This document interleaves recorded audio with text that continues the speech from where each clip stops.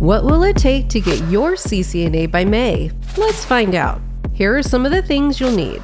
A CBT Nuggets subscription plan. You know that was coming. But hey, this is a CBT Nuggets video. 2. A study plan. 3. Home lab or virtual lab setup. 4. Practice exams. And 5. Lots of studying. What you'll want to do is work backwards to move forwards. So, we're jumping to the end and you're going to pick your exam date.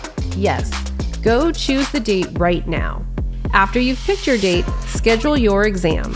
Now that you know the date of your exam, you'll know how much you need to study every day. Typically, if you only study for 30 minutes per day, you should be ready for the CCNA in 26 weeks. Our advice? Find a consistent time to train and stick to the schedule. We know it's not the easiest thing to do, but in the end, it will pay off.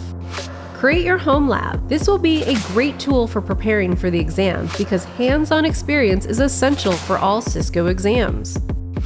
Home labs used to be almost mandatory for the CCNA, but advances in simulators and emulators have rendered physical home labs largely obsolete. Call us nostalgic, but there's nothing like building a rack to call your own. We recommend 3 routers, 3 switches, and 2 laptops. You can also use a virtual lab. Check the link below for picking the right network simulators or emulators for the CCNA. You've been studying and now you're ready to take a practice exam. And one of the great things about your CBT Nuggets subscription is that it includes practice exams. With practice exams, the general rule is if you can score 90%, you should be ready for the real thing.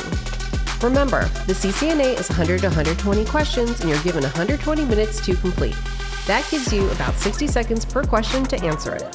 Finally, exam day is here. First, I know this sounds easy, but try to get a good night's sleep. Take your time, not too much time. Sometimes reading the answers to the questions first will help you determine what the correct answer is when you read the question. Check your watch. Time will go by quickly, so be mindful of how long it's taking to answer the questions.